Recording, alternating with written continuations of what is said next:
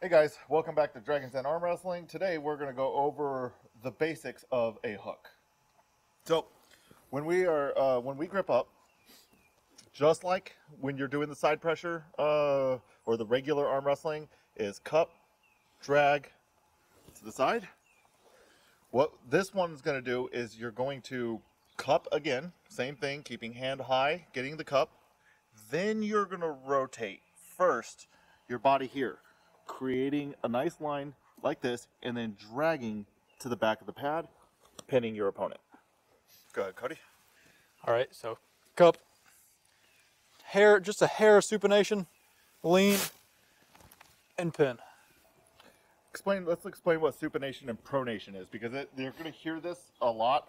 Supination is the process of rotating your hands, palm facing your face, and then the pronation is seeing the back of your hands. So when he says supinate, he means turn your palm in, and then drag to the back of the pad.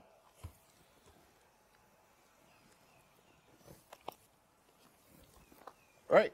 If you guys like that one, comment down below, like and subscribe, and see you guys on the next one.